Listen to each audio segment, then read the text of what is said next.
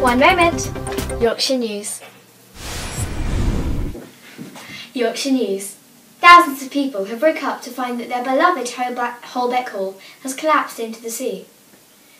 We are going to interview many people to see what they think and what they plan to do in the future.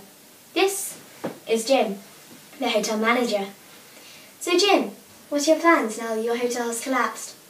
My plan is to close the hotel. But the hotel's already closed.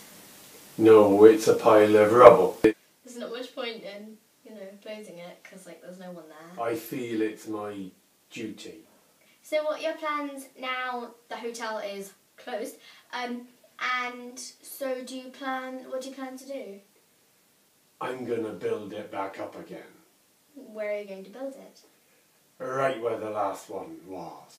If you build the hotel, wouldn't it encourage people not to stay as, your last hotel collapsed?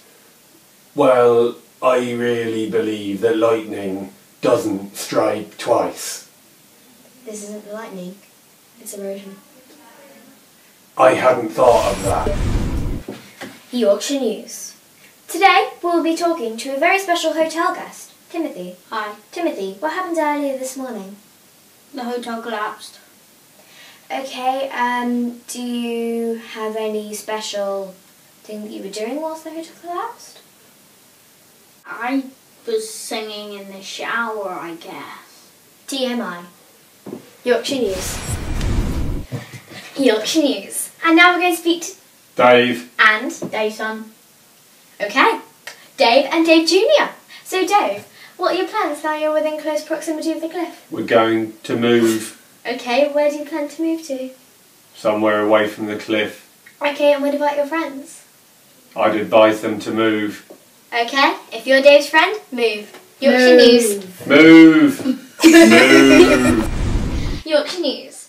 And now we're going to speak to our last guest, Mr. Geezer. Mr. Geezer, would you like to explain what happened? Okay, so Mr. Geezer, would you like to explain in your own words what happened last night with the hotel? So this was a hotel, right? Yeah. Just went like that. Boom! And that's all. Yorkshire News. Enjoy your weekend.